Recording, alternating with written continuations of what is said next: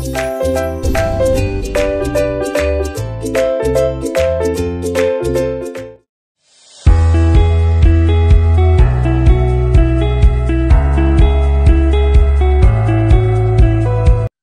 not a one-day event, it's a process. You know, most Christians think they are in the kingdom. They are in the kingdom, but not in God's kingdom. They are got stuck in a religion. Jesus did not come to establish a religion.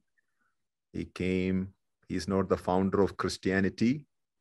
Jesus came with the kingdom message, and we turned it into a religion and denominations. Instead of building kingdom nation, we have been building denominations.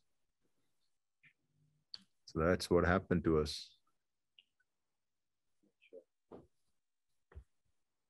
So Holly, I can hear you. Your mic is muted. Are you saying something or are you speaking in tongues?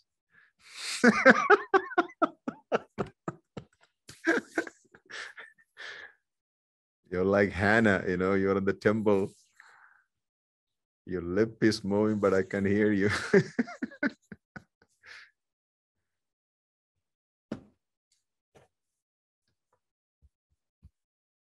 Hi, Amy. Welcome.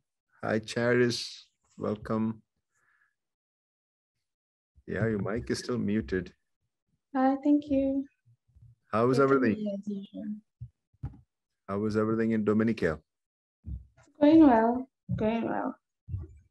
How is the Kingdom School classes? I don't hear much from you guys. They're going great. It's good to be here. Good to receive the teaching. It's really enlightening, life-changing. Good, good.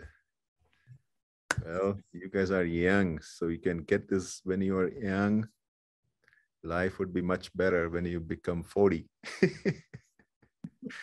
You can get this when you're in 20, you know. But if you get this when you are in 40, then we had to work double hard to transition from all the nonsense we learned. Ambassador Samuel, welcome. Thank you very much, Apostle. Yes. How are you? I'm doing very well. And you? Good. Excellent. So, Holly, I didn't hear you. Are you still trying to say something or we have to wait? What's your definition of Christianity? Christianity is a religion. That's what world is recognizing Christianity as a religion, you know, like Islam, Hinduism. Jesus didn't come to establish a religion, or he's not the founder of Christianity. He came with one message, kingdom, morning till evening, from the beginning till the end. Is the way considered a religion? When the New Testament, the disciples called themselves of the way? No, that's not a religion. Way, Jesus is the way, you know. He said he's the way, the truth, and life. He's the way to the Father that we lost. We lost the Father when Adam fell. So he said, no one goes to the Father except through me.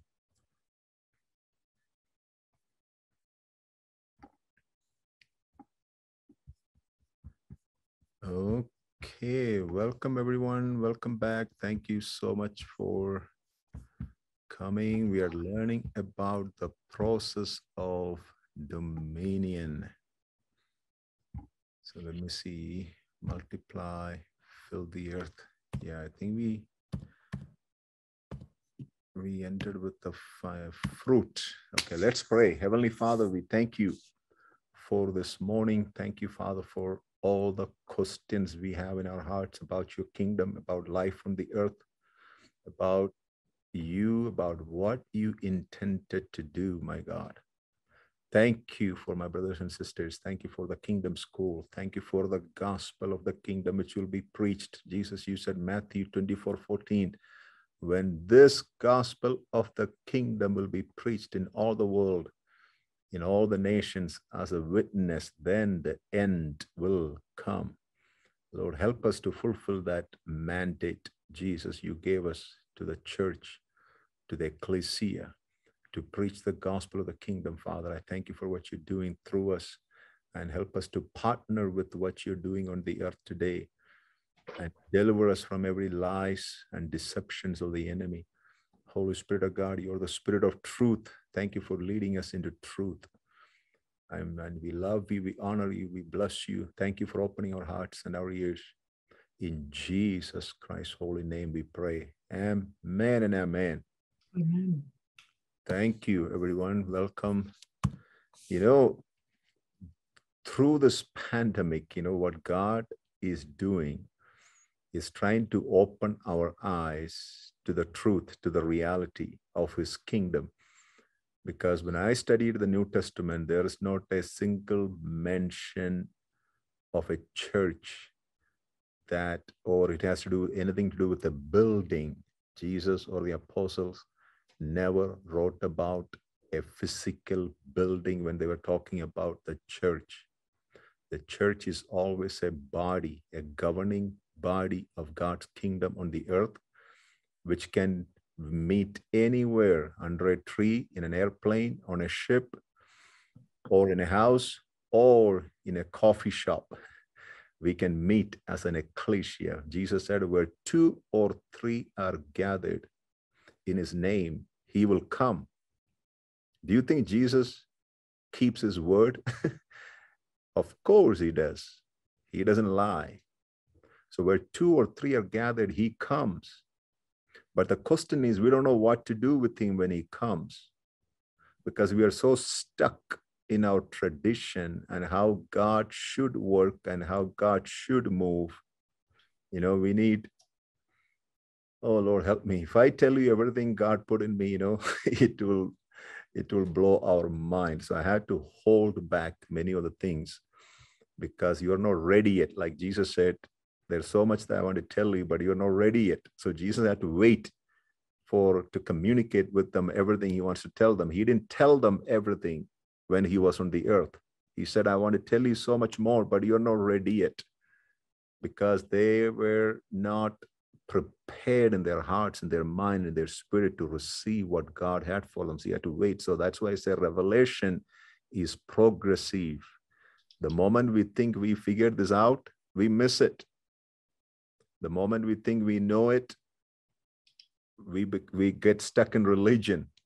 We have to keep moving. So we have been learning about the process of having dominion. God will never tell us to do something and not tell us how to do it.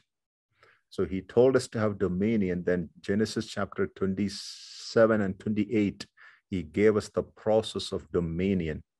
So the first commandment he gave to us to be fruitful, productive. What do we produce as Christians around the world? How many products we came up with? How many inventions did we come up with?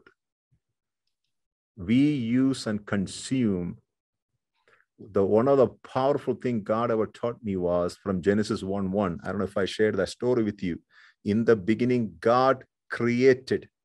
The introduction of God to humanity is as the creator. He's the most creative person in the universe. There are 2 groups of people, producers and consumers. The church became the most consuming agency on this planet Earth. We don't produce much. We eat and use and consume what the world produces and make them rich with the money we have. Then we come into the church and sing, the world is not my home. That is hypocrisy. We're supposed to be the most productive people on this planet Earth. That's what he told us. The first commandment is to be productive. Produce something with the potential resources that I have given you. Maximize the potential, the opportunity that I have deposited into your mind, into your body. Come up with a solution for the things that the world is suffering with. Come up with a product that is useful, an idea or a book or something that God has deposited in you, because each of us carry the seed of God in us. We are a seed of God planted on the earth. We have been born again by the seed of God's word which will not destroy, incorruptible seed. That seed has to become fruit. And for the seed to become fruit, it has to go through a process. But we don't like change. We resist change. We fight change at any cost. That's what happened to the Pharisees when Jesus showed up. The Messiah they waited for 4,000 years. The creator of the universe, God came in human form, walked among them. They didn't recognize him because they were so stuck in their religious practices. And I don't want that to happen to any one of us. I don't want that to happen to me. I don't want to miss God in the next season of my life. So that's what I shared my story with you. I had to throw everything I learned in religion, in Christianity. I grew up in a religion called Pentecostalism, which taught me this world is not my home. This earth doesn't belong to us. Everything God put in here belongs to the devil and his children. And when I read the Bible for myself, I found out it's the opposite that I see in the Bible. God created earth for mankind. He gave us the resources for mankind. He put the gold and silver and resources for mankind to use it to build and establish his kingdom. And that's what everybody else in the Bible did. So he said, be productive. How do we need to be productive? Our body needs to be productive. Our mind needs to be productive.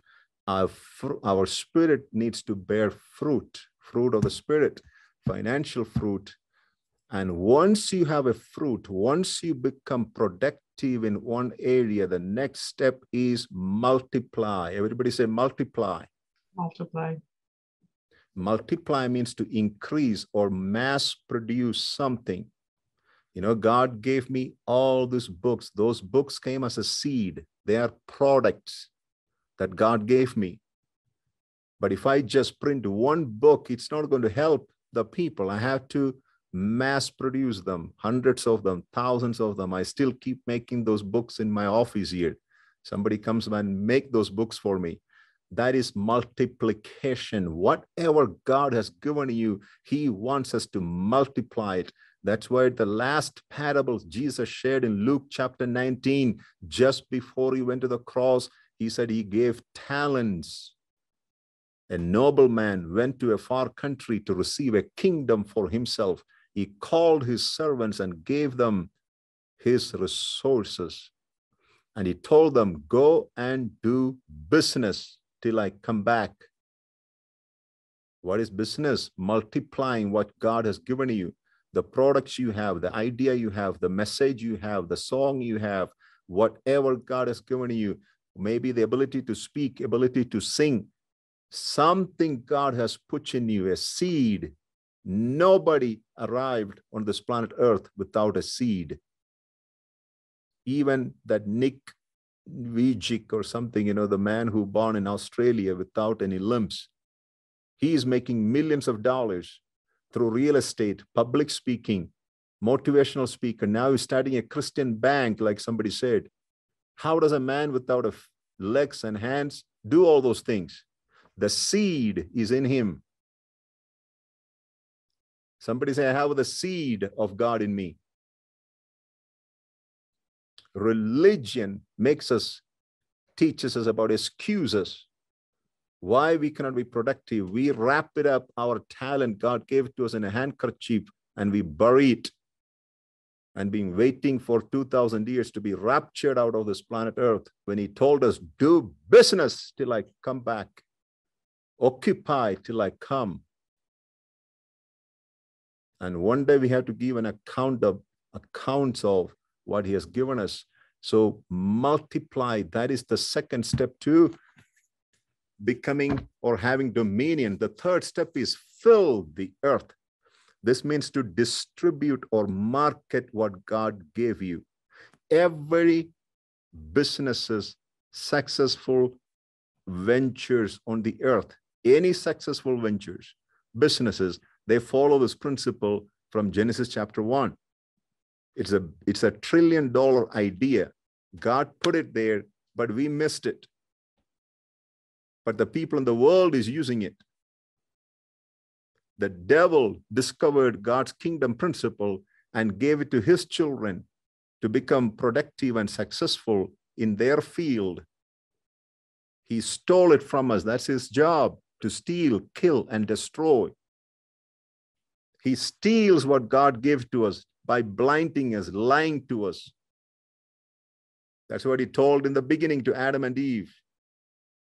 What God gave you is not good enough. Who you are is not good enough. You have to do something to become like God. So the third step of having dominion is to fill the earth. That is the process I am in now. I am filling the earth with the message and these books God has given me. That is the stage I am in. Some of you are maybe still in the seed stage. That seed has to become productive. Then you move into multiplying it. Then you have to move the next step to fill the earth with what God has given you. How come you find a Pepsi or a Coca-Cola in every village on this planet Earth? There may not be a road, there may not be electricity, but there is a Pepsi bottle there. There's a Coke that you can find. There's no shops. Maybe there's a roadside shop, but there's a Pepsi sign. You can see it. How did they do it? They filled the earth with their product. Marketing, which God said it in Genesis chapter 1. And this is what we should be teaching our children in Sunday school, not kumbaya. This is what we should be teaching them, how to do it, how to take dominion over this planet Earth, how to dominate the earth and resources, not people. Fill the earth. That's what he told them. And the next step is subdue it. What is subdue means? Do it like nobody else did it before. Everybody can dance, but Michael Jackson danced in ways that nobody else could. He subdued that art of dancing. And everybody comes, pay money to watch him dance.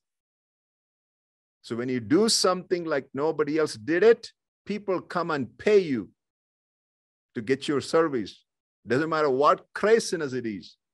If you can do something like nobody else did it, people come and pay you for it. What if a violinist, one of the most famous violinists, sits on the roadside on the New York City by the railway station or the train station or the, what do they call it, subway or something? What if he sits there and plays his violin? Nobody will recognize him, even though he plays the best music. But he has to be put in the right place for people to appreciate the value and the quality that he produces. Subdue means do it like what did Steve Jobs did. There was computer before, but he took that computer and made it like nobody else did it before.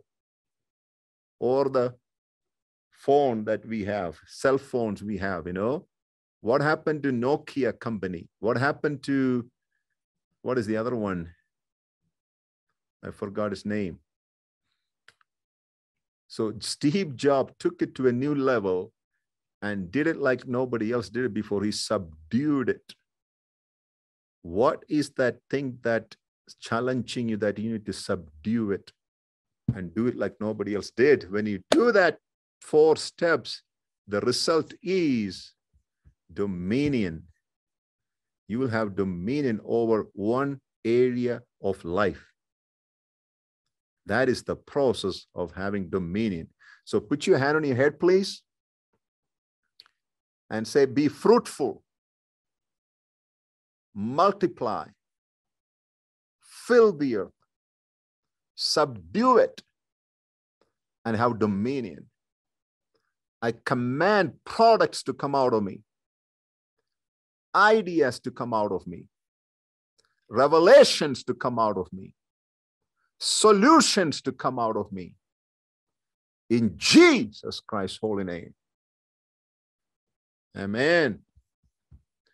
So every morning for the next 20 days, you know what you should do? When you go in the morning to the bathroom in the morning, put your hand on your head and say, be fruitful. Multiply. Let products come out of me. Put your hand on your heart and say it 5 times a day, and you will see the change. And you have dominion over something in the next 5 years. So each of those steps in the process of dominion is a business idea. See, for Pepsi to reach Zambian village of Choma, do you know how many steps that Pepsi has to go through? The water it contains, the sugar it contains, the poison it contains, the bottle they make, the cap and the paint and the packaging, the marketing. And for that to step there, each of those steps is a business idea. And somebody is taking advantage of it. Because they don't do it all by themselves. And even the box somebody make to package it, that's a business idea. And this is God's kingdom. And while we are clapping our hands there, somebody is making a product in a nearby factory. Then we come and clap our hands next Sunday again. Lord have mercy, right?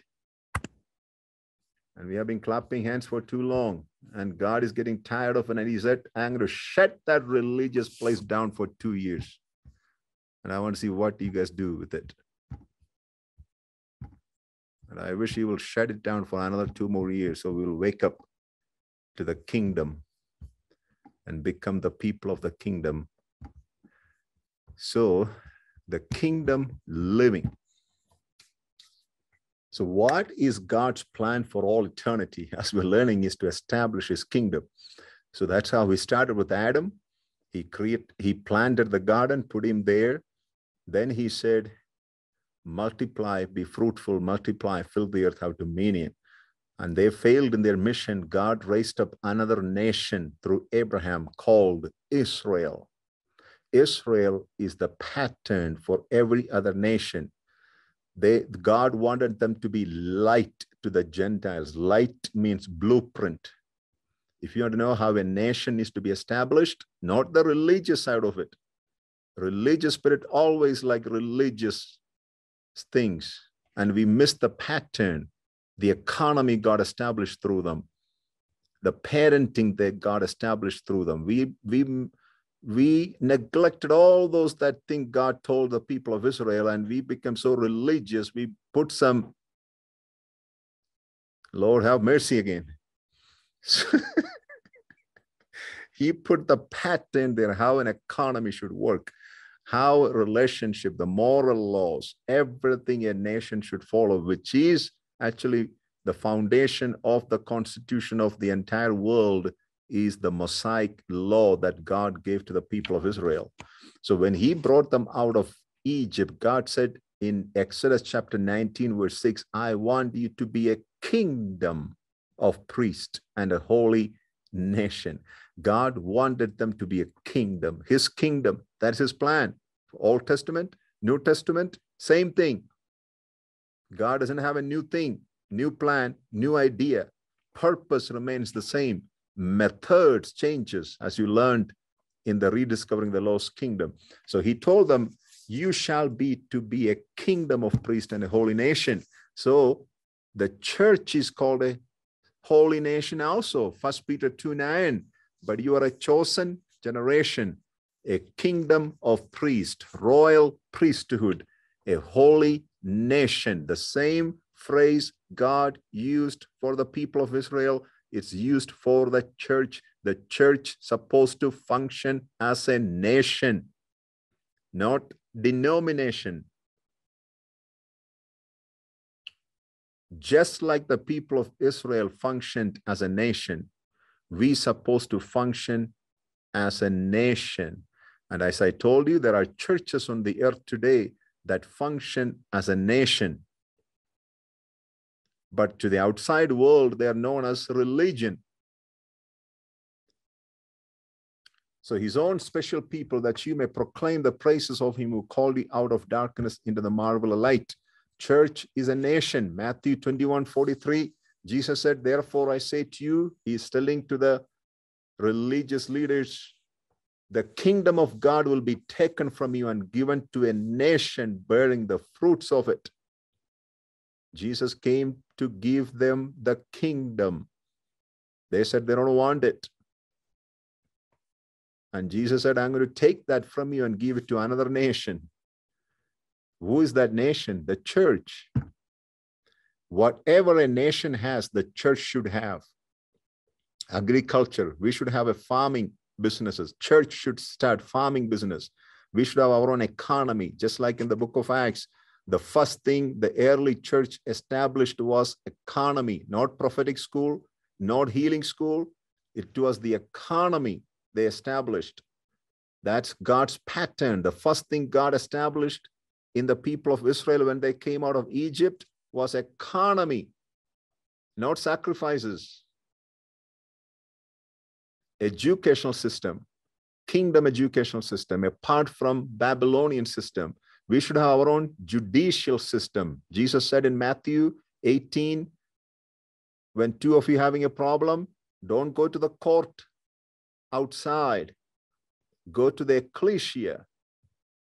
Research and innovation. Every church should have a department of research and innovation. Wow. Can you imagine that? Churches are having a research and innovation, receiving the downloads from the Holy Spirit, what product and ideas he wants to release to planet Earth for the next 50 years, seeing into the Spirit and preparing God's people about what's coming. Social and welfare. We are good at that. The church is majorly good at social and welfare system, giving out free stuff. Kingdom healthcare. We don't have that yet. We need a kingdom healthcare system apart from this world's medicine that is killing people. Going back to our kingdom roots, God has made both Jew and Gentile one in Christ. For you're all sons of God through faith in Christ Jesus. For as many as of you are baptized into Christ, have put on Christ. There is neither Jew nor Greek. There is neither slave nor free. There is neither male or female. For you're all one in Christ Jesus. And if you're Christ, then you're Abraham's seed and heirs according to the promise. We are heirs of God. Everything he created, joint heirs with Christ, heirs of this world. Like we read in Romans 4, God promised Abraham to be the heir of this world.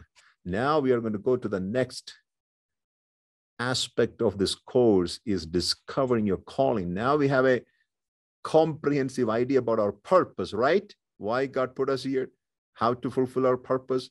Please don't lose it. Don't let religion steal your purpose. When you go to the religious place next Sunday, they will tell you God created you to sing. You have to raise your hand and say, no, Pastor, Genesis 1:26 says God created us to have dominion over this planet.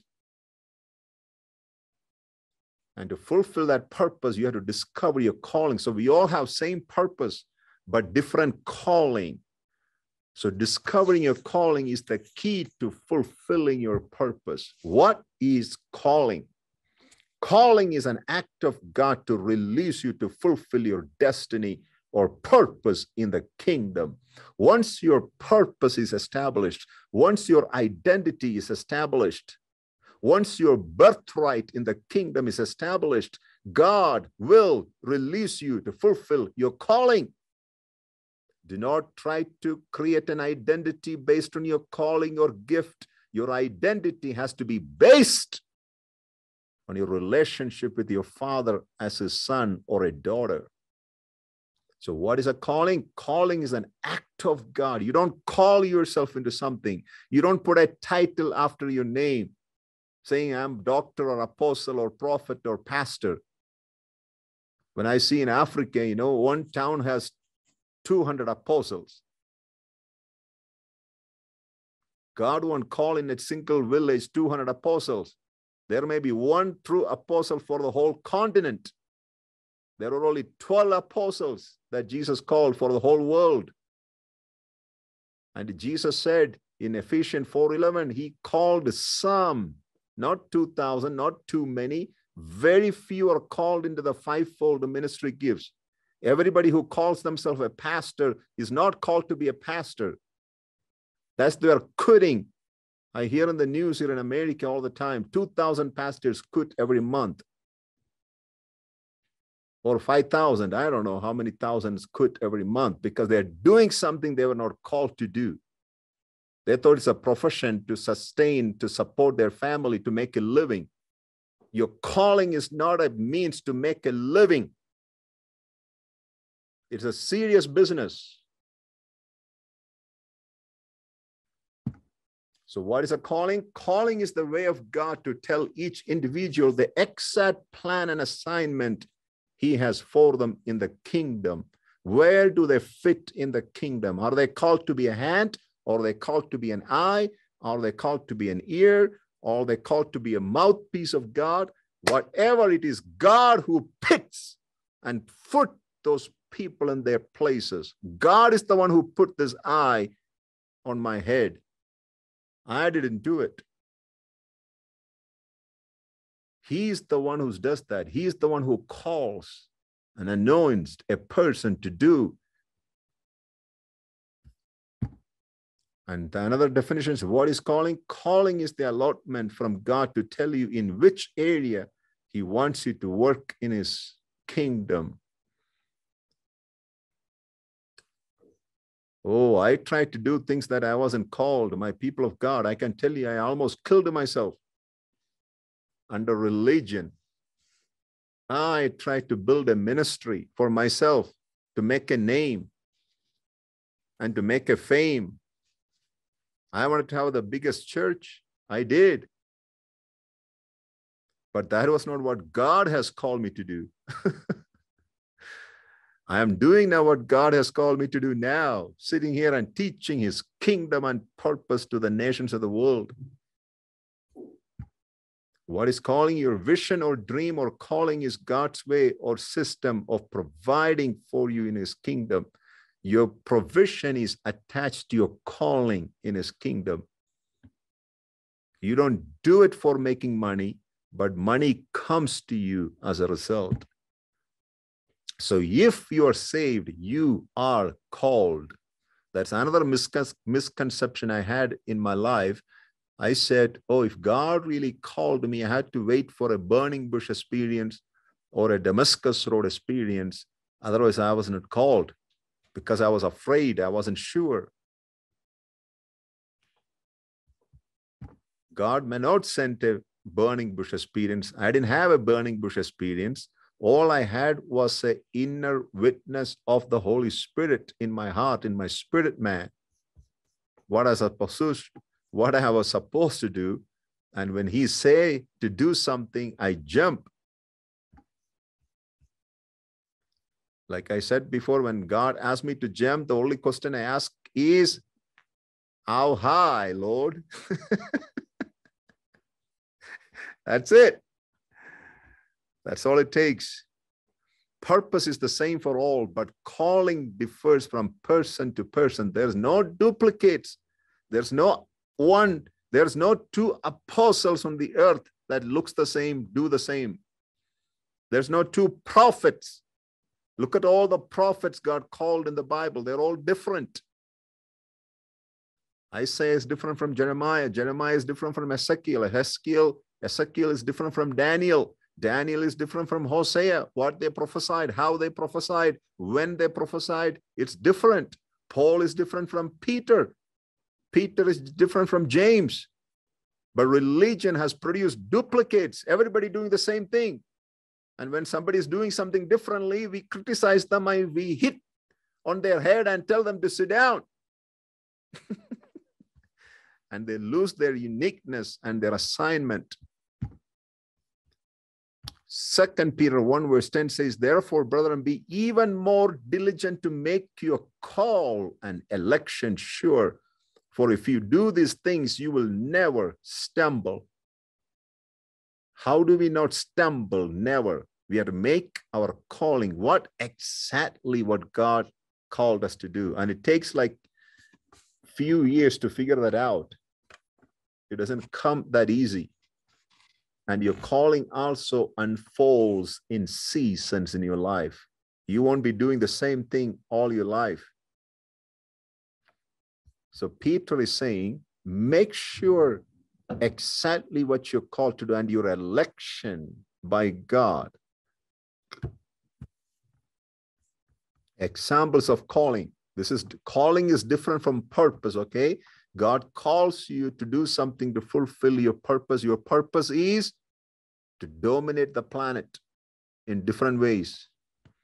David was called to be a king. Paul was called to be an apostle.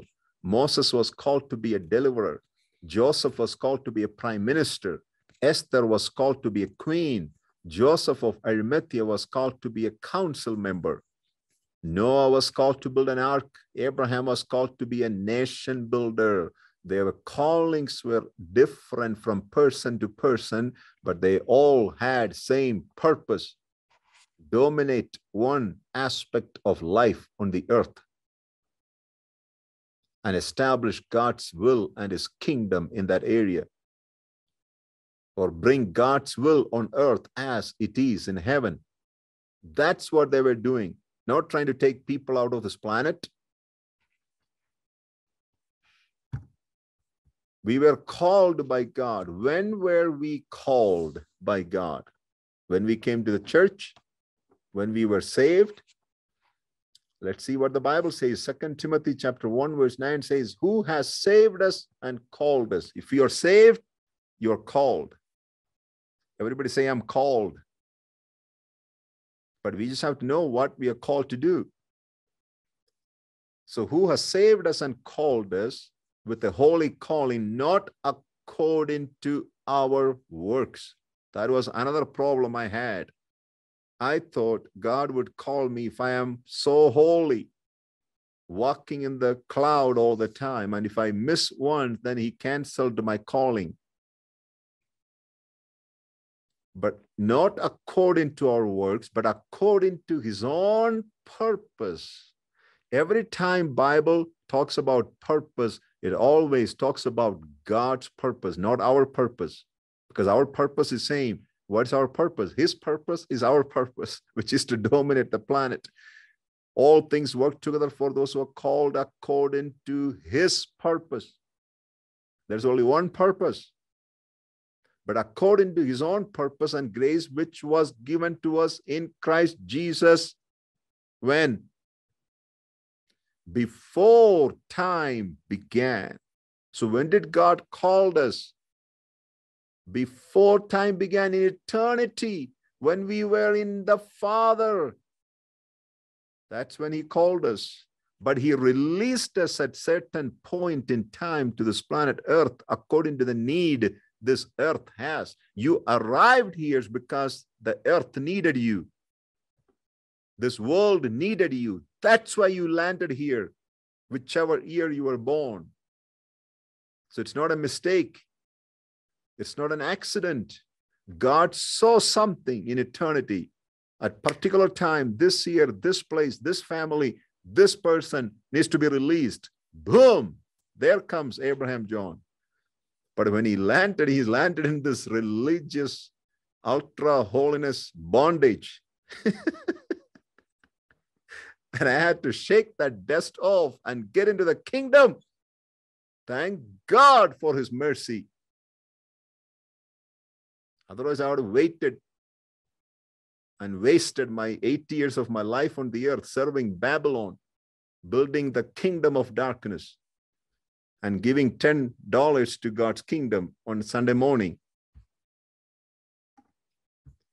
Jeremiah 1:5 says, before I formed you in the womb, I knew you. Wow. Before God formed us, he knew us because we existed before we arrived here. Before you were born, I sanctified you. I ordained you as a prophet to the nation. So you landed here ordained. You just need to be recognized. Jesus said, I called you and ordained to you so you may go and bear fruit. But people need to recognize that. That's what happens through the fivefold ministry, recognition. The calling is already done by God. Apostles don't call you. Prophets don't call you. God is the one who calls you and ordains you, sanctifies you, who knows you. Romans 8 verse 30 says, moreover, whom he predestined, these he also called. Whom he called, these he also justified. And whom he justified, these he also glorified. This is all past tense. If you check the New Testament about our life, it's all talking about past tense, not future. You're already justified. You're already called. You're already saved. You're already glorified. You're already seated in Christ in the heavenly place, far above principalities and powers. When a person is walking in their assignment, no principalities can stop them. Maybe temporarily they might do something, but they are not powerful enough to cancel your calling and your assignment. They have no authority to cancel a child of God's assignment on the earth. No principality has the authority to do that. We can walk out of that by ourselves. We can say we don't want it. God calls us according to his purpose, and we know that all things, I just said that verse, Romans 8:28 says, we know all things work together for good to those who love God, those who are called according to his purpose. There is only one purpose, that is his purpose. Every time God creates something, he establishes his purpose. For the children not being born, nor having done any good or evil, that the purpose of God according to election might stand, not of works, but of him who calls. So 10 keys to discovering your calling. So these 10 keys are not exclusive. God can use a donkey to call you, to tell you what he called you to do. He can use a bird.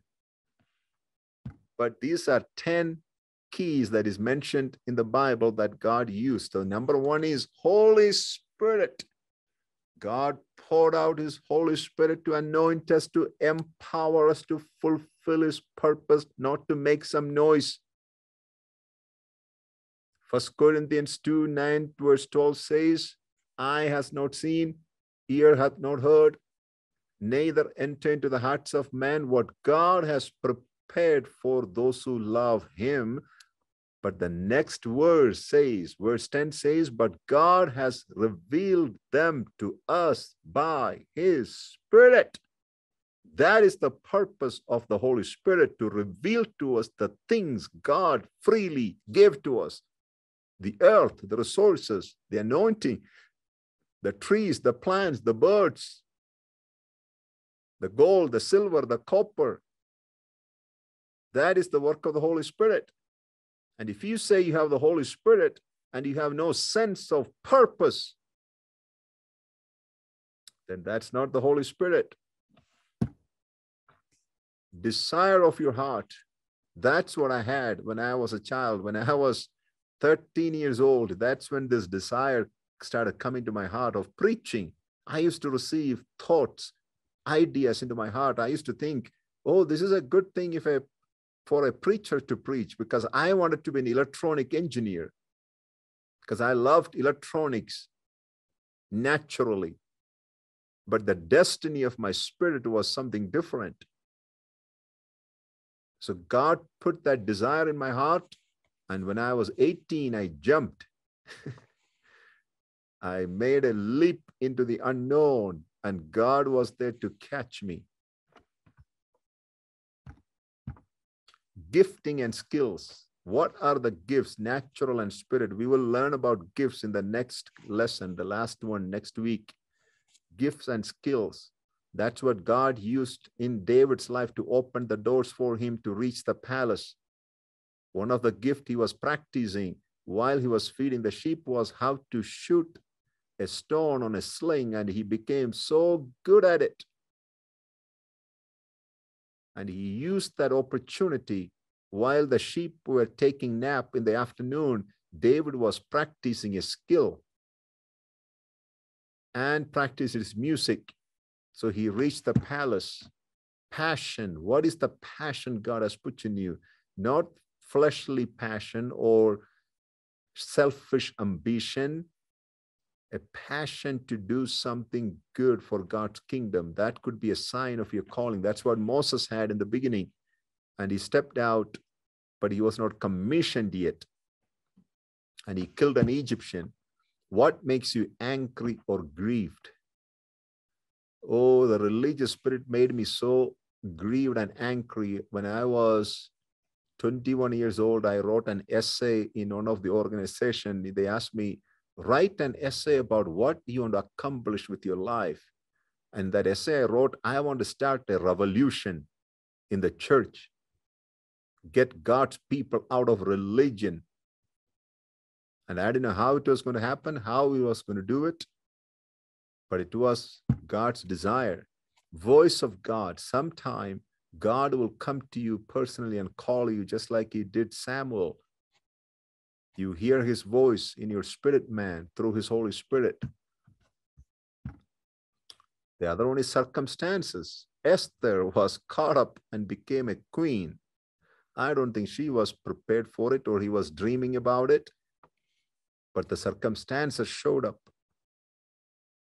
I wasn't planning to start this kingdom school, but the circumstances showed up during pandemic. God said, start it. Your relationship, Peter, James, and John. Why did Jesus called all those three brothers, Peter and Andrew, James and John? They were all brothers. Sometimes your relationship could be God could open a door for you through the relationships you have in your life. Provision. Where's your provision is coming from? I wanted to go to Dallas to Christ for Nations. God said, no, he brought me to Denver. Why? Because my provision was prepared for me here in a city called Denver that I never heard of in my life until I arrived here. I never even heard that Denver exists. I know Dallas, I know Chicago, I know New York. I never heard of Denver.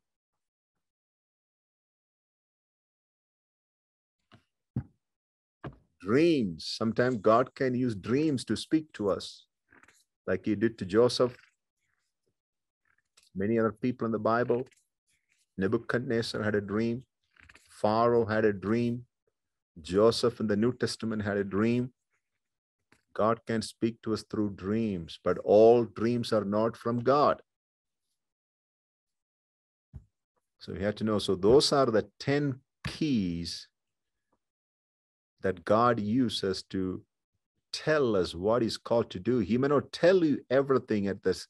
He will only show you the next step. And you have to make that move. And when you get there, he will tell you what to do next. But we will wait until we get the whole complete roadmap and we never start to do anything. Or we get out to do something because it looks good or sound good or lucrative to make some money or something, then we fall. So please watch this video about the calling. Some of you already might have seen it, but this is an interesting, exciting video.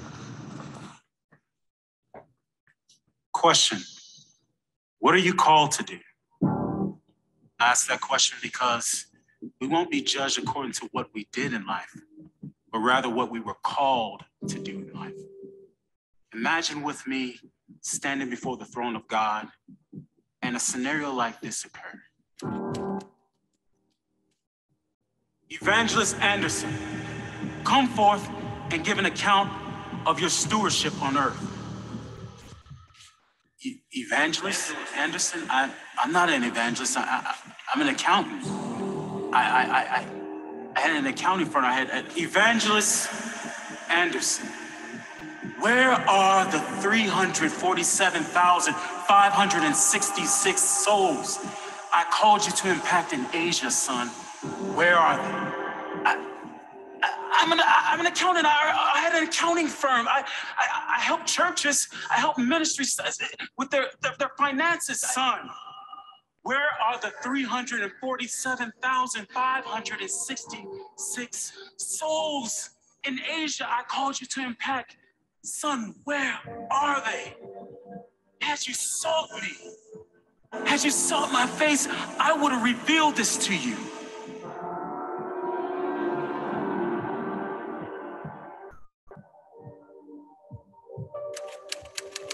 Accountant Jones, step forward and give an account of your stewardship. Accountant Jones? I pastored for 35 years. I had a membership of 750 people. Accountant Jones, I called you to the marketplace. Had you done this, you would have significantly impacted 2 people. You and those 2 men would have helped churches with their finances, and those churches would have impacted 751,321 souls. If you would have sought me, I would have revealed this to you.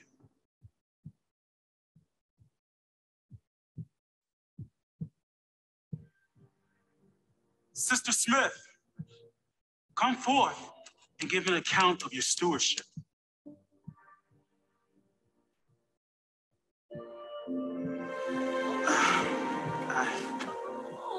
I only raised 3 children. I never preached to nations. I never even been on a missionary trip. I only tried my hardest to raise my children in your way.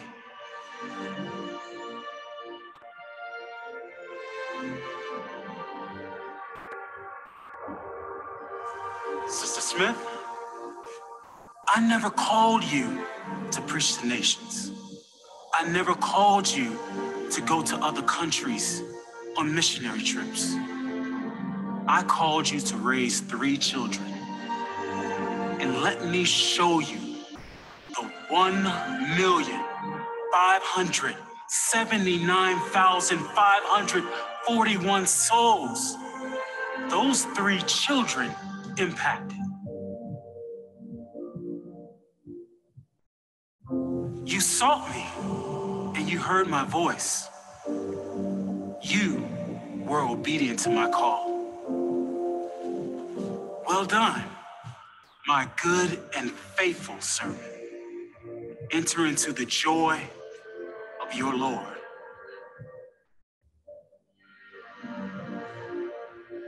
So remember, in regards to the calling that's on your life, you won't be judged according to what you did. You will be judged according to what you were called to do.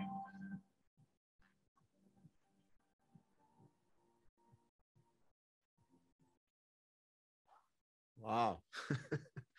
That is something else, right? So next week when we come back, we're going to finish with discovering and mastering your gifts. So in calling, when you fulfill your calling, it doesn't have to be all dramatic, something big out there in front of 5,000 people. That's what we think of on the spotlight. Everybody knows about us.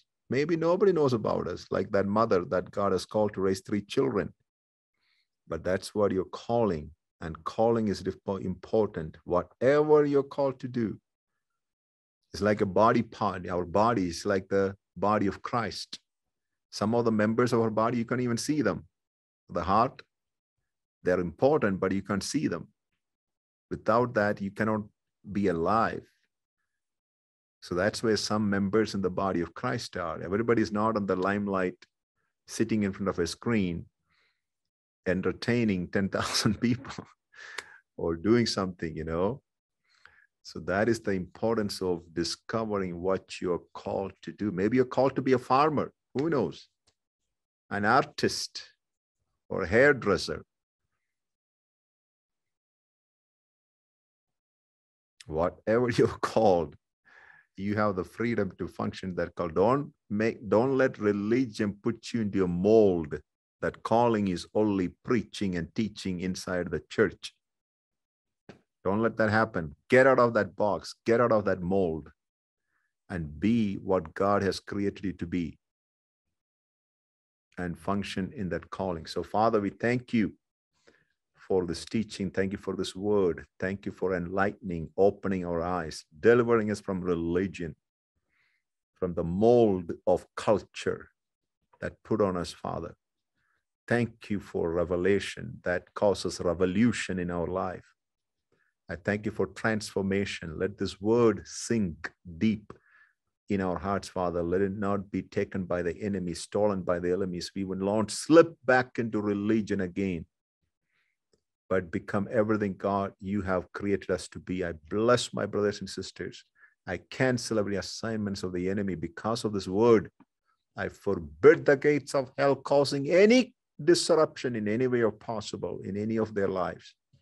We give you all the glory and praise. In Jesus Christ's holy name we pray. And everybody said, amen and amen. Is everybody okay? Any questions? Amen. Hello, guys out there in Zambia. I see you waving. So any questions, comments, feedback from somebody said your calling is not a means to earn a living. Exactly. Yes, Holly, I see your hand. I have several questions. I don't know if you want to put all this on the recording, though. Well, let's try it if it is related to this teaching. Okay.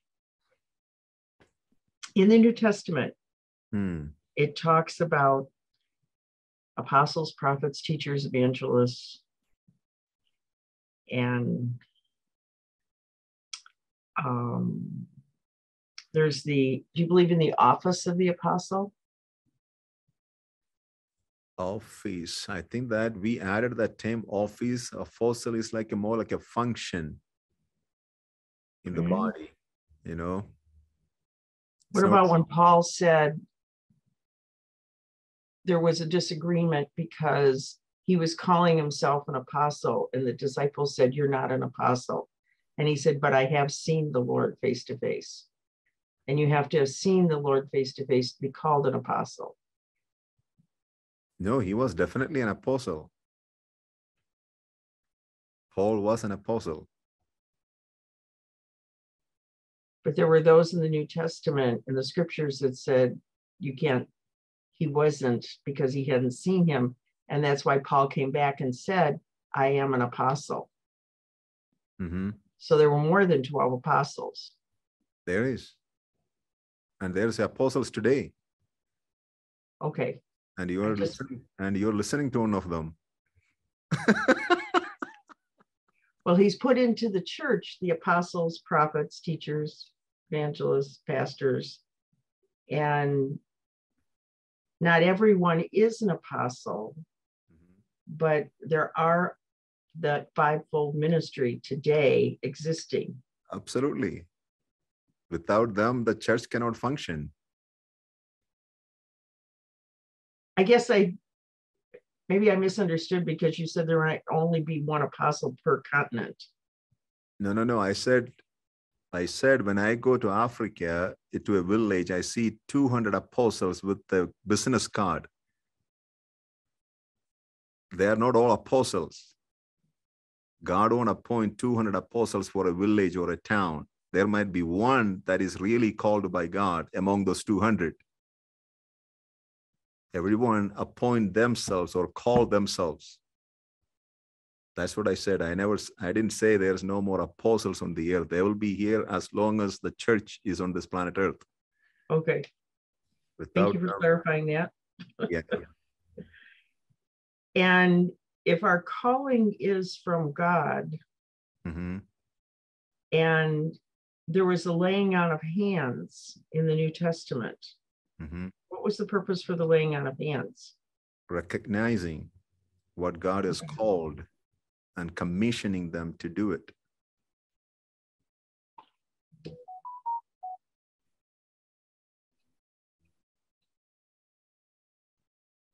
We only recognize what God calls. We don't call them.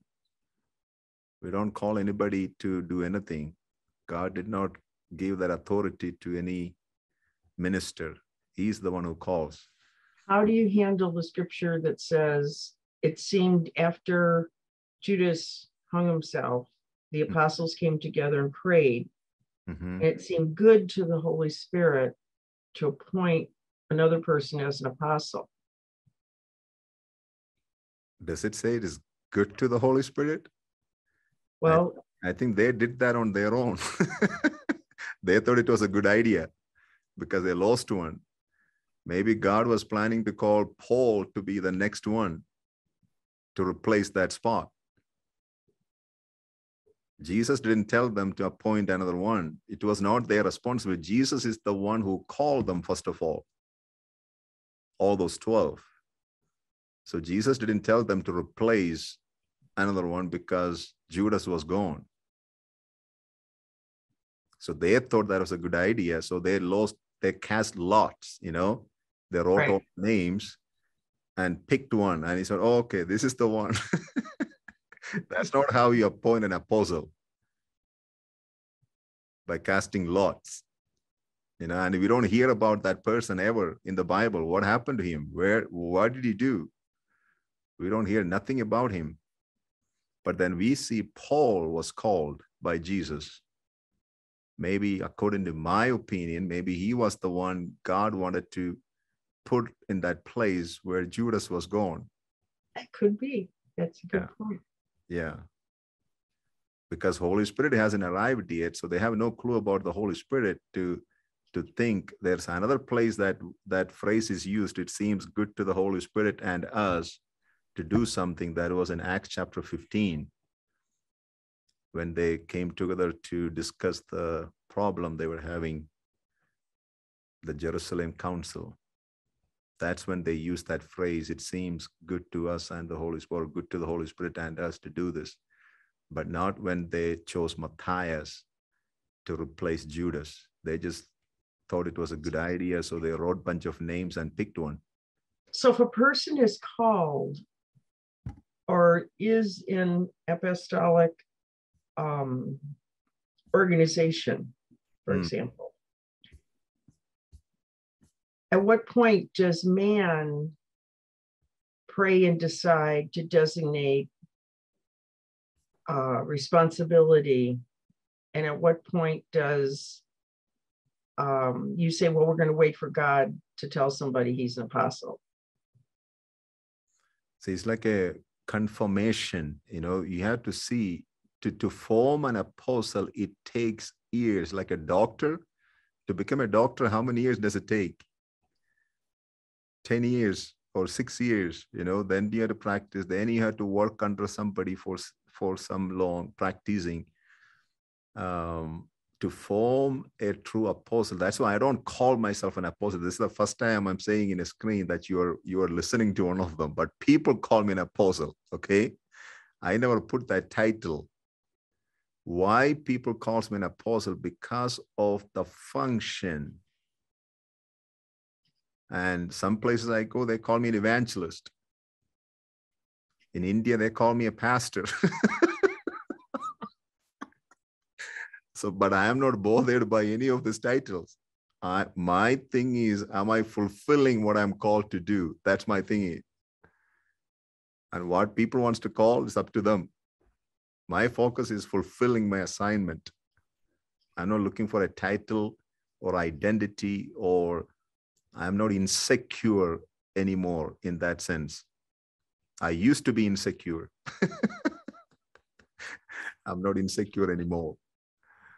So you're saying that a person who, one of the fivefold gifts, the apostle, prophet, pastor, teacher, evangelist, different anointings can come upon that person for different purposes or different seasons. Mm-hmm. And God might use them in different, the function of each one of those fivefold ministries, but they might not operate that for the majority of their life. Mm-hmm.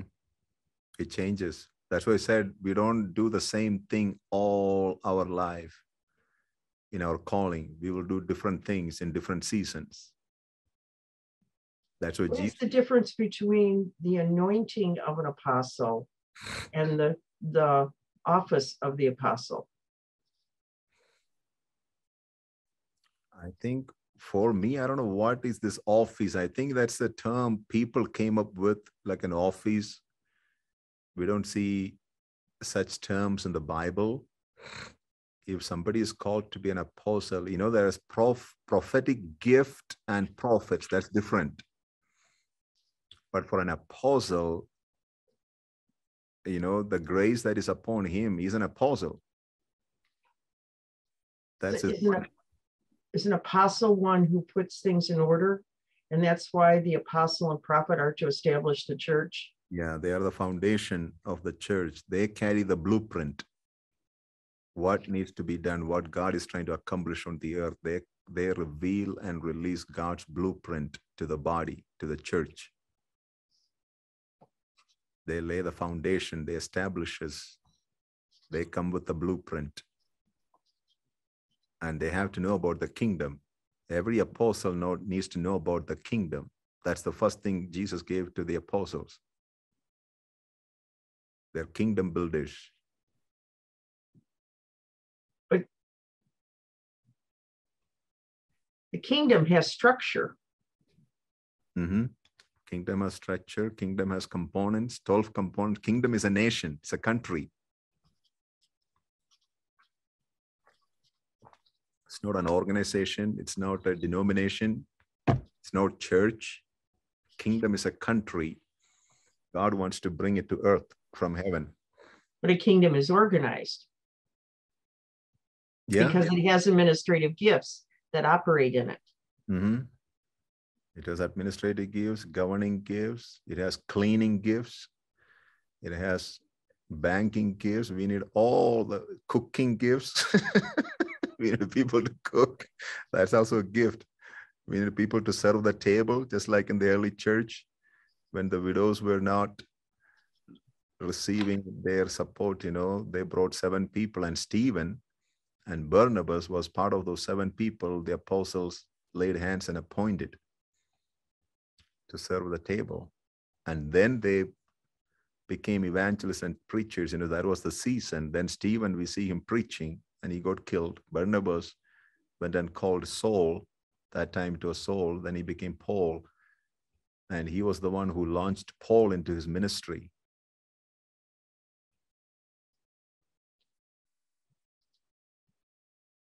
Different functions. There's no box. We try to put in a box what happens and who does what.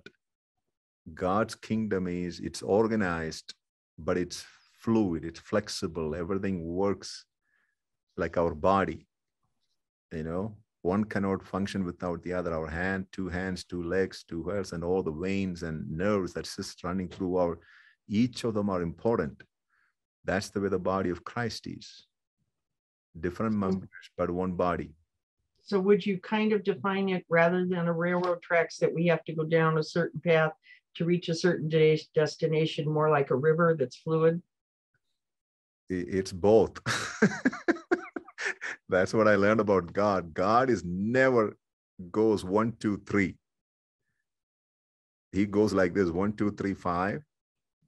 And then we go from 1 to 3 sometime, 3 to 6 sometime, and 6 to 7 or 5. We have to go with him.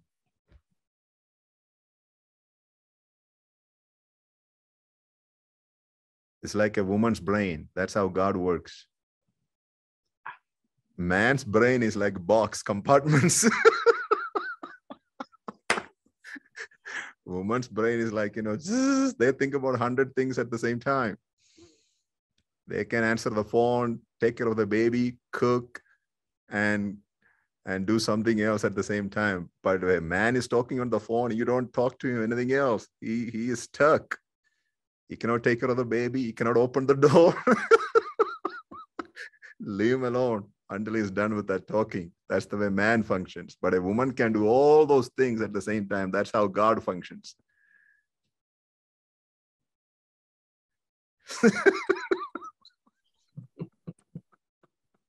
I'm not going to go there You don't want to go there. because I'm an administrator. I'm not going to go there. Okay. That's fine.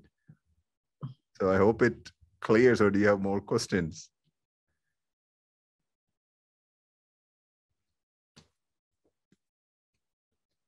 Because I try to put God in a box. It doesn't work. He jumps out all the time. I understand that. I totally understand that. And he has an order, but his order is beyond our comprehension. You know, like in the New Testament, Paul wrote, our God is a God of order. Everything must be done in orderly fashion, but he didn't give us 1, 2, 3, 4 steps there. Right. What's order? Pardon? I understand, but as a leader, Yeah. it's good what you're teaching, because people need to be able to process the order, God's order. Yeah. So the order is, because how do they fit with all these things that are happening to me by the Spirit? mm-hmm, Scripturally, how does this fit? is understanding what they're called to do. What is their calling and where do they fit? Which member of the body are they? Which part of the body are they? Are they a hand? Are they feet? Are they an eye? Are they an ear? But if the anointing comes on them, and they're operating in apostolic and in the prophetic and in the teacher realm, anointing by the power of the Spirit flowing through them, they could say they need to be able to sort through what God is doing, but ultimately they just leave it up to God to do whatever he wants to do, however he wants to do it, whenever he wants to do it. But it's good to understand the differences, because there will people will come with strong with it. I don't know if I should use the word strong, but with a more of a calling in one area than another, and that could influence them to determine a direction in which they feel that they need to be mentored in or trained in. So it's important to emphasize seasons and diversity within how God uses you. Yeah.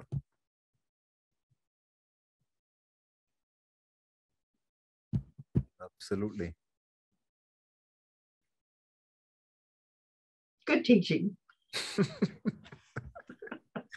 Thank you. I see 2 other hands. Hi, Vince. Good to see you. Hey, good. How you doing, Mr. Abraham? Question. Yeah. First of all, teaching's awesome. Just like Ali just said. Oh man, I'm being transferred every time I transformation is going forth. Okay. So, question. So you mentioned the gifts and callings, and like you said here in your life, you heard people give you titles, evangelist, pastor, and all the titles, and like you said, apostle. Is that confirmation to you that you're doing what you need to be doing? And I say that because friends of mine, I kind of do little talk and things like that. And they say minister. I never went to a minister school. They said minister Vince, and I go, no, I'm not a minister. I've never been to a school or anything like that. So my question is again, are those things that you recognize that you're doing what you're supposed to be doing when you hear those names? Elaborate. Because just because I call somebody an apostle, they won't become an apostle.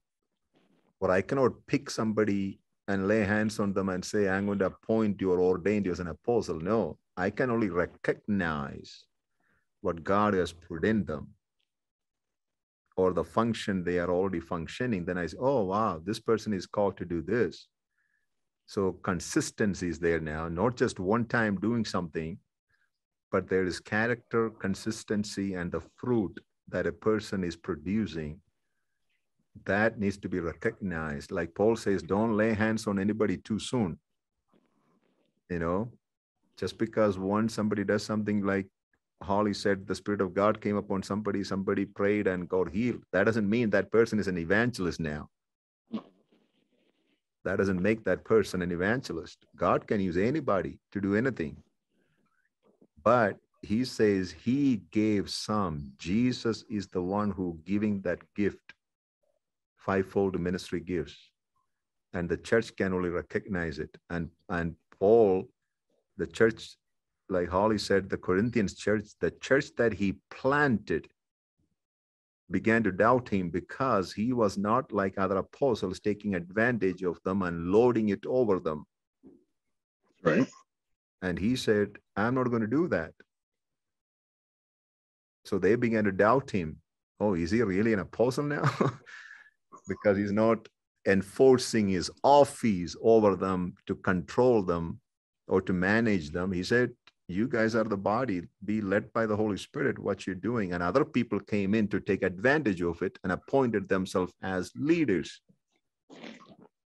And that's when that conflict came in the Corinthian church. But he's the one who planted that church. He started it. But do you think that an apostle, through the gift of discernment, can see in the spirit realm and recognize the gifting that's in a person and then call that forth? Because that person is asking the questions just like Vince is asking. And so an apostle, because the apostle establishes the order. And so the apostle can come and be praying with a person, and the Lord can show them, you are called into this, and they call that forth. It might not be super specific, but it will call forth in the spirit realm the gifting that God has placed in them. And then that person, for example, Vince, if you don't mind me using you as an example, can say, yes, that is what is my desire of my heart. That is what got my passion. And the apostle identifies that. That's what. And it causes Vince to rise up and go, yes, now I am more confident in moving in that area. Is that true? That's what I said. Again, the apostle recognizes what God put in that person. That person may not be aware of it. Yes. But the apostle sees it, recognizes it, and acknowledges it, and he establishes it. Gives them the opportunity to be able to experience it and move in the spirit. That's what you mean by establishing, correct? Yeah, or establishing or releasing them into what God has called them. Gives them opportunity. Give them opportunity, train them, equip them. That's the fivefold ministry gives: equipping, training into whatever they are called to do in the ministry. Or ministry means not teaching, preaching all the time. Like the whole thing we have been teaching is whatever God called us to do. To be a prime minister, release them. Yes, Kingdom School. So Vince, did that answer? Did that clarify what you were looking for? That did. That shares some light. Thank you. You're welcome. If you guys... Yes, Apostle, thank you so much. This is Fred here. One student by the name of Brother Elvis, Pastor Elvis, has a comment. But before he can come in, let me just also comment on the question of apostleship.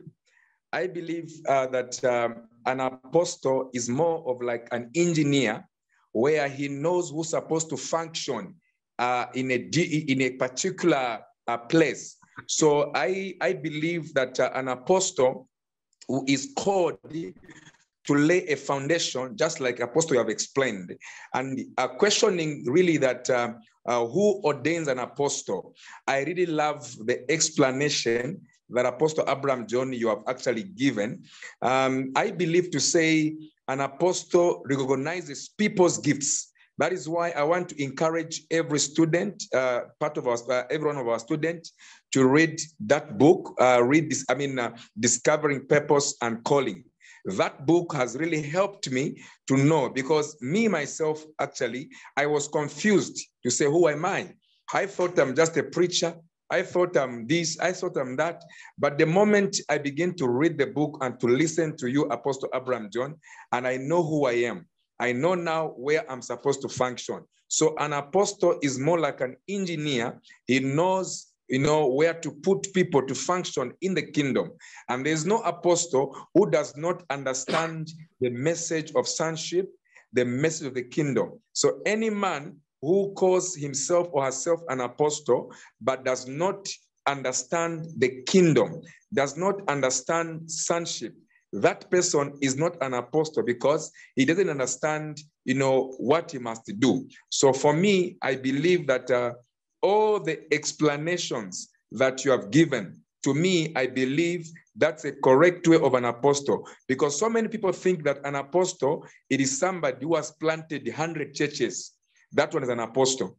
But I believe that an apostle can be somebody, he may not have a church, he may not have so many people, but the thing is the anointing, which is the ability to work, to do the empowerment to do what has been called to do. So an apostle is somebody who is more like an engineer. He knows where to put an evangelist. He knows where, this person, whether is a teacher. An apostle is there to lay the foundation. So me, I'm understanding you, Apostle, in a kingdom point of view. I believe that in this time we are in now, God is called, he started with the apostles and he's ending with the apostles. He will not call the pastor will function at his place. But now in this season, we actually need apostles to give us, direction. So thank you so much, Apostle. Let me give to Pastor Elvis Chapfiali to also comment. Thank you. Hello. Yes, Elvis. Hello. Greetings in Jesus' mighty name. Hallelujah. Greetings. Hallelujah. Just sit.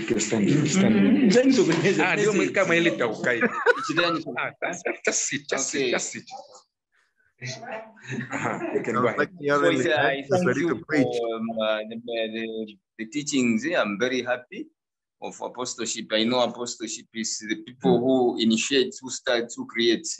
But what I want to encourage us is that, you are shaping me. I'm knowing that, apostles sometimes when season changes, also sometimes, the vision changes.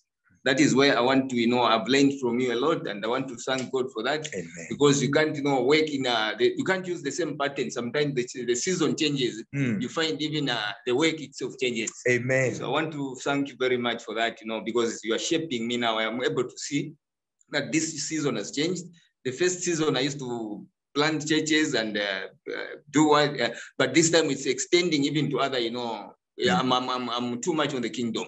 Not only on the church, the particular church I was working. Amen. But this time I'm able to extend even to others, Hallelujah. work with others in the kingdom. So thank God you are showing the pattern, and I know where I'm going. Amen. He's been delivered from religion.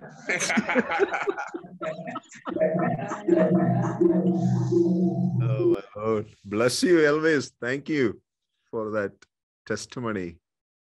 May the Lord continue to shape you to everything he wants you to be. Anybody else? Rex, do you have something? Or that was for the whole group?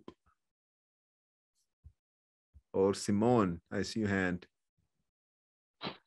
Hi, Abraham. I have a question.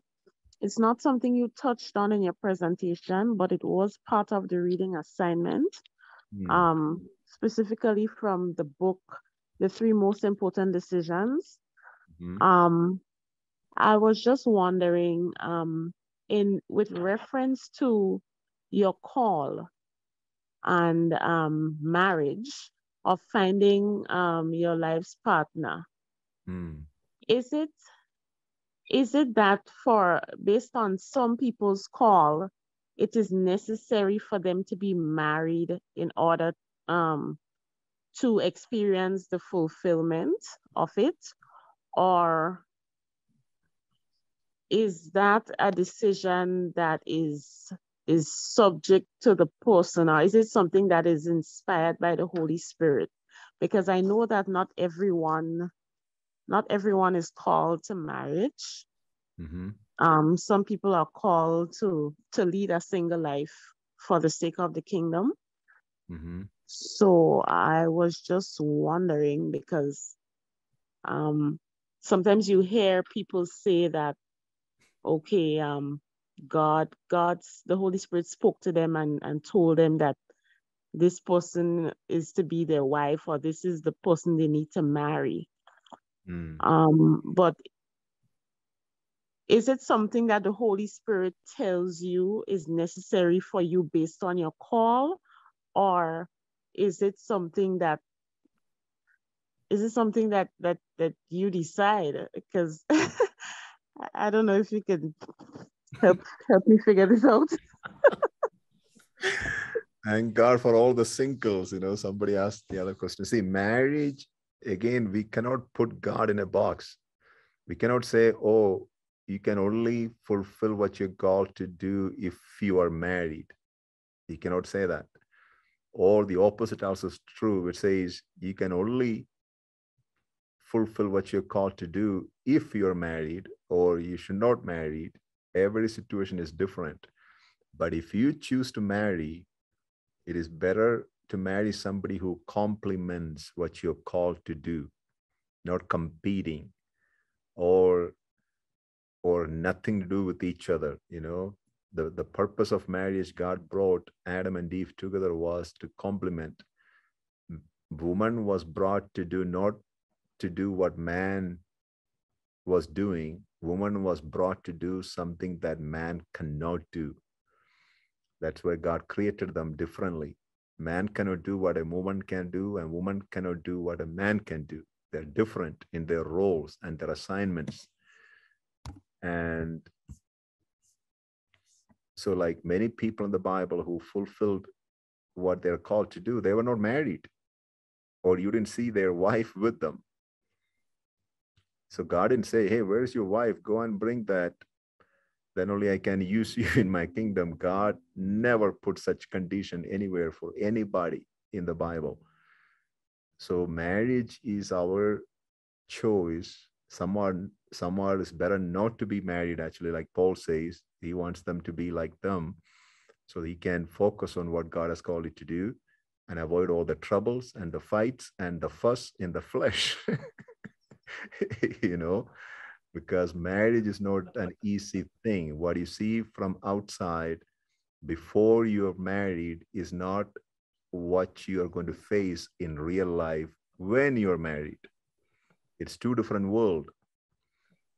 So we have to be very careful. Most people, they don't do this right.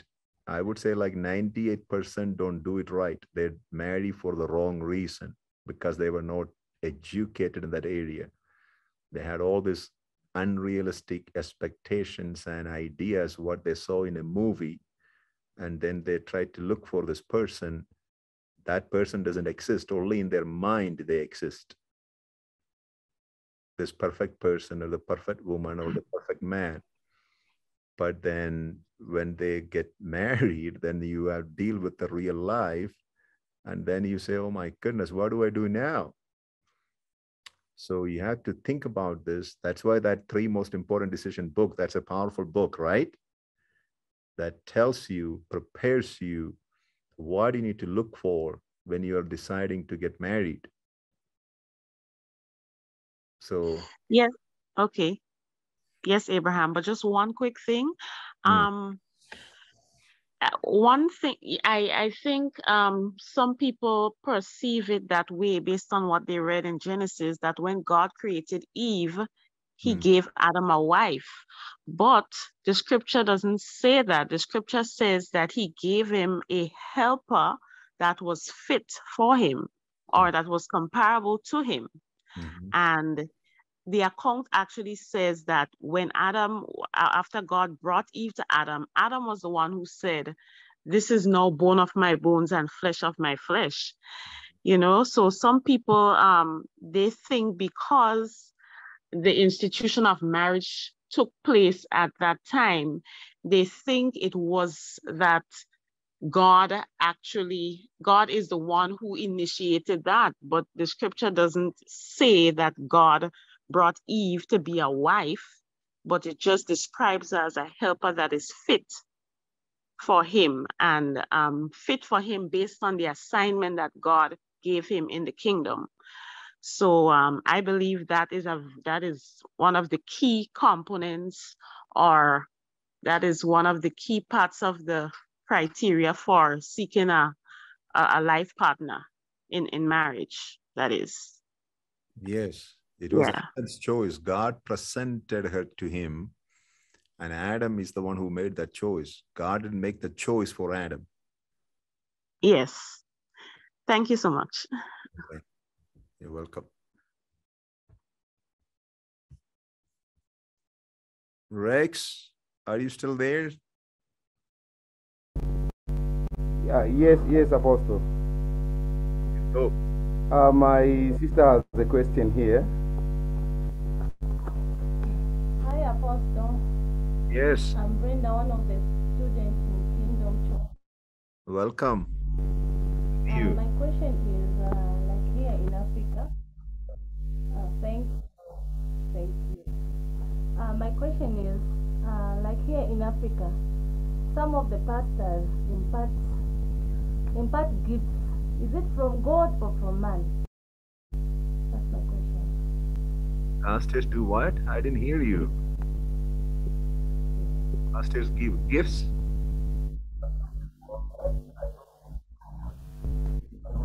Pastors give gift to who? I'm saying here in Africa, some of the pastors impart gifts.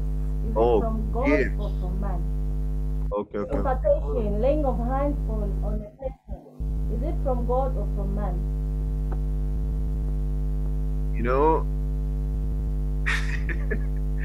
you already have gifts. You know, God already gave you gifts, but somebody can stir up the gift.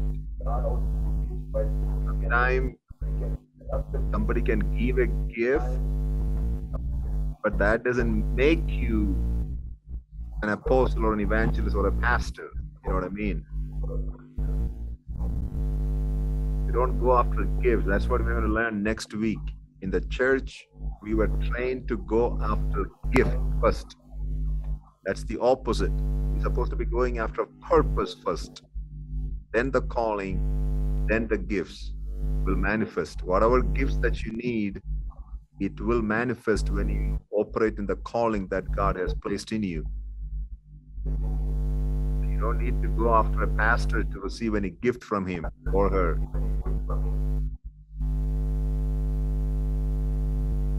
No, but impartation can happen. I'm not against impartation. Paul also said, Timothy, the gift that has been imparted to you by laying hands of the presbytery. He says that in 1 Timothy. But what we emphasize is fulfilling the purpose, because Jesus said many will come at the end in Matthew chapter 7. I'm going to mute you so the background noise will be okay. So Matthew 7, 21 to 23, Jesus said, many will come at the last day, will come and tell me, Lord, we cast out demons, we prophesied, we did many wonders in your name. And what did Jesus say?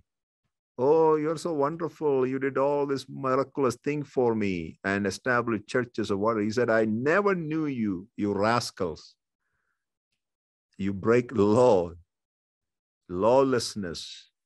They did not understand God's order, the law. What is the law? It's not the Old Testament law, the law that governs his kingdom.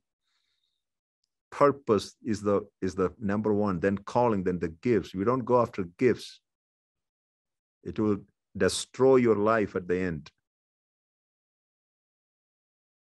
You can have a gift that doesn't make you anything in God's kingdom. It makes you attractive to people, in front of people, to build a ministry. But at the end, it may not be good for us. So I don't encourage people to go after gifts. You know, once you understand God's purpose and discover your calling, like I thought I was not good in music, I was not good in sports, I didn't have any gifts. But when I recognized my calling, began to function that calling, gifts began to manifest left and right. I didn't have to go after anybody to give me any gifts. God gave me 5 different kinds of gifts that we are going to learn next week. And it's already in you. Everybody has a gift. That's what we're going to learn next week. Well, thank you so much. God bless you. Please watch this video again. Next week is the last lesson for this class. So if this course has blessed you, as I usually ask, please send me a testimony, either written or on a phone, like an 1-minute video. My hero is there, my Nikki, she sent this video and we made a video now. It has reached worldwide. Thank you, Nikki, for sending that video. So make it 1-minute video or 5-minute. You can say whatever you want, how this course has blessed you, changed you, transformed you, or challenged you. And the second favor is please introduce the Kingdom School to 2 other people. The registration for the next courses has started May 9th. That's when we start the next semester. So please introduce 2 friends, minimum 2 friends, all family members. You can send 10 or the whole town. I will teach them about the kingdom. But at least 2, you introduce the Kingdom School because I'm teaching this course for free. That's the favor I ask you. So thank you so much. Think about it. I will see you next week. Blessings to you. Have a great week. Bye-bye.